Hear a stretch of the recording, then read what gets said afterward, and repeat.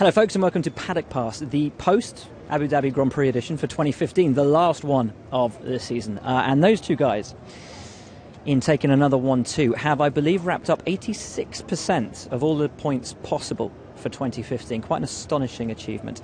Not a great race, not a classic. A race once again dictated by strategy, as we saw towards the end. Or should we say the lack of an alternate strategy, the lack of an availability, possibly of an alternate strategy. It, I'm sure, will be a topic that is discussed over the winter, both internally and outside of Mercedes-AMG Petronas. But can't take away from the fact this team has been utterly superb once again. Champions for a second year in a row. Lewis Hamilton champion for a third time in Formula One. But Nico Rosberg ending the season on a high. 6 poles in a row, 3 wins in a row, and leading home another Mercedes 1-2. It was Kimi Räikkönen in third, and here are your top 3. A pretty lonely race, I'm sure, but how good does it feel to have finished the season with a podium? It was better than a bit further up on the road, but you always want to win and challenge for that. I think we had more or less okay the speed, but we had some small issues on the pit stop, so it dropped us off a bit. But so far weekend went quite smoothly, no issues, and the car's been handling well. So obviously it's a much nicer to have that kind of weekends. Is it frustrating you keep getting podiums in countries where they don't have champagne? Well, it makes no difference, but obviously, I take podium, but we're here to try to win races, so it's okay. And how well set up do you feel now for next year, given all the work that's gone into it?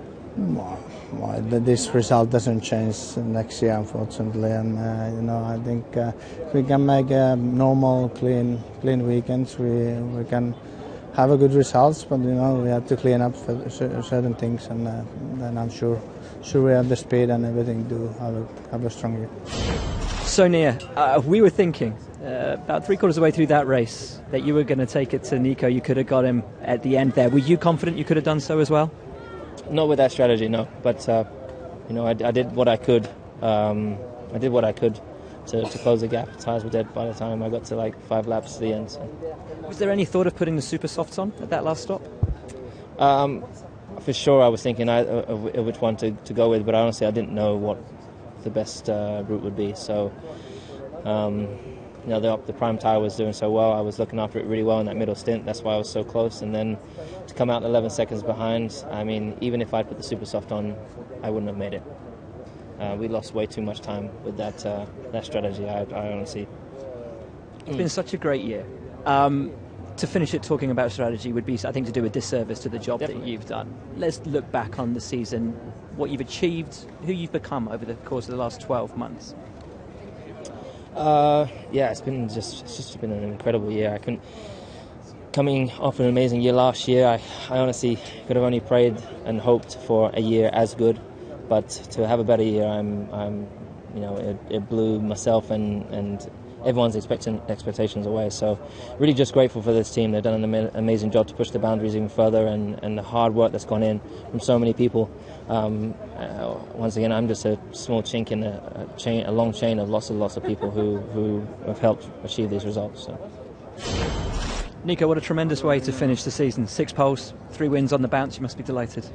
Yeah, for sure. Excited about that. It's awesome to finish the season on a high like that and go into the winter break, with such success. It's great.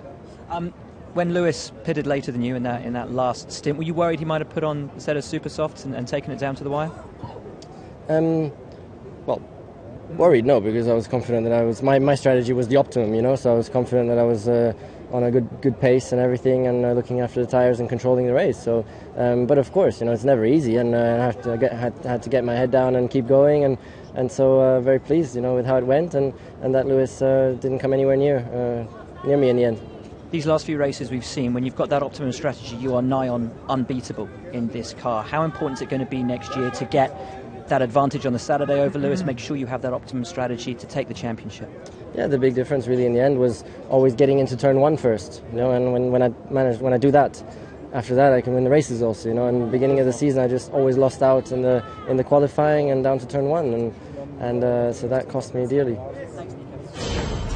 A bit of the glamour of Formula One for you here, folks, behind the scenes. Down here at the harbour side, I have no idea who they're broadcasting for. I've never seen them in my life. But our dear friends from Finland on the right, Oskari and Tony. Around there, I think BBC just filming around there. It's great. It's always a really nice atmosphere out here at the end of the race. Everybody getting their pieces to camera done. There's the Brazilians getting their pieces to camera done at the end of the Grand Prix. One guy who I think can be very happy at the end of his season is Sebastian Vettel. 3 race victories for Ferrari in his debut season with the team. Outscored Kimi Räikkönen by a tremendous total. Didn't have the easiest of weekends. A big blunder in qualifying left him with pretty much a mountain to climb today, but he did climb it. Very nearly got to the podium, but a 4th place finish. A strong way to end the season for Sebastian Vettel in his debut season at Scuderia Ferrari. Hey Sebastian, not finishing the season on the podium, but what a fantastic drive. How good did it feel? Well, obviously I would have loved. Here they don't have champagne, do they? You're okay. So I didn't miss the champagne. I can have some later, but obviously, with the beginning, I sort of stayed out of trouble and then realized that the pace was quite good on the first set. There were some hopes that maybe, towards the end of the race I might have a shot, but I think in the end, from a team's point of view, was the perfect result. Obviously, I was trying to help Kimi as much as possible when he came through and didn't want to hold him up, hoping that he can chase the Mercedes. But I think he was very close. So our pace was good in the race, but not close enough. So unfortunately, we have to close the story of this year, knowing that it's not quite enough. But for next year, obviously, a big push. But the best thing I think about this year is that you don't need to push the people. They are willing to give everything they have, and it's a very good atmosphere in the team. So after a couple of drinks tonight to enjoy, the feeling of a good season behind us, I think we're all fired up and willing to come back stronger for next year to make sure that we end up on the podium, similar to this year, but on the top step. This season's only been over for a few minutes, and already there's expectation and excitement about what you guys can do for next year. How much do you feel that, given how successful this year was already? Well, to be honest, I don't give a... Careful. Pasca. Only he understood.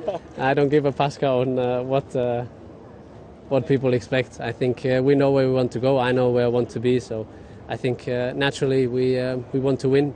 So thanks for the reminder, and thanks for telling us there are expectations. But I think we naturally have expectations. That's why probably the disappointment also inside the team the last couple of years was so big, because simply didn't come together for many reasons. But now it's a different time, and I think things are looking good. We knew that it's a new start from this year. It has been a phenomenal season that surprised not just you, but many of us as well. So we take it, and we know that we want to be stronger, and we're confident we can be next year. Maybe it's not an expectation on our part, maybe it's just an excitement on our part, but how good does it feel being a Ferrari driver, having achieved so much already in a short career with them, to be part of the family, to be, to look so comfortable and confident in red? It's like we can't even remember what you look like in blue now. I think I can remember. It's not that long ago, only 12 months ago, but I think in the end I'm very lucky that I had a great team so far to race with. Toro Rosso, I think, was the right place for me to start, being very young and sort of a family. Then Red Bull was more of a grown-up place where I matured a lot, and now I think with the experience that I have, I think it's the right time to join the Reds, and very, very pleased and very happy. Obviously, it's a great team. It's very, great. It's great fun to work with, and apart from the passion for racing, there's the passion for Ferrari as well, which I guess I always had in a way since I was a child. So I'm very happy. Thank you.